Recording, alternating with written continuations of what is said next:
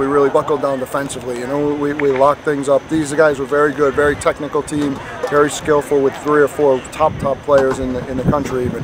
And our guys did a really good job of keeping them in front of us, slowing them down. And Jimmy did a good job of more reading situations, coming out and snuffing things out before they really became problems. He didn't have to make too many big saves, but he read the game really well and he solved a lot of problems before they potentially became problems.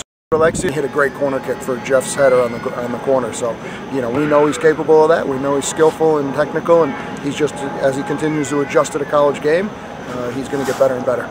I gotta thank my dad for that, man. We've been practicing when I was 6 years old every Sunday, and I'm just happy it worked out today. Made a great run, and we got that goal. Definitely a good recovery from last game.